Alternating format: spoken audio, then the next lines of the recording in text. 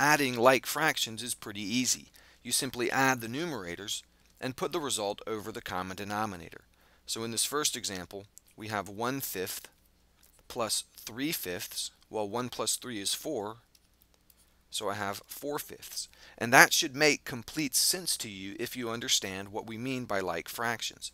We can add the 1 and the 3 and get a 4 because the 1 and the 3 each represent the same type of thing. They each represent fifths. I have 1/5 and 3 more fifths for a total of 4/5. Just like I could have 1 apple and 3 apples would give me a total of 4 apples, or 1 dog and 3 dogs would give me a total of 4 dogs, I can have 1/5 and 3/5 and get a total of 4/5. Apply that same concept over here.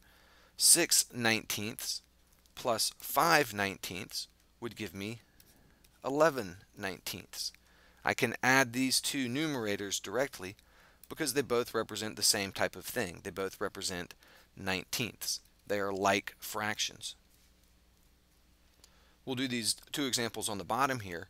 When you add like fractions like this, you get a result that should be simplified if it can be. So in this example, 3/8 plus 1/8 gives me 4/8, and 4/8 can reduce to 1/2. It's always good practice to leave your final answer in the lowest possible terms. 7/20 plus 8/20 gives me 15/20, and 15 and 20 are both divisible by 5. When I divide 15 by 5, I get 3, and when I divide 20 by 5, I get 4. 15/20 reduces to 3/4. So 7/20 plus 8/20 is 15/20, and that's equal to 3/4. Now remember that we can't add things that are not of the same type. So if we had 3 apples plus 2 bananas, we couldn't combine those. Apples and bananas are different things. 3 apples plus 2 bananas is simply equal to 3 apples and 2 bananas. In the same way, if we said A instead of apples, if we said 3A plus 2B, those can't be combined.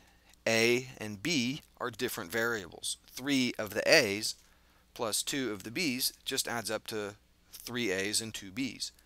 In the same way, if we had a fraction or 2 fractions that were different kinds of fractions, like if we had 3/4 plus 2/7, we can't just add the 3 and the 2 because the 3 represents a different type of thing than the 2. The 3 represents 3/4 and the 2 represents 2/7.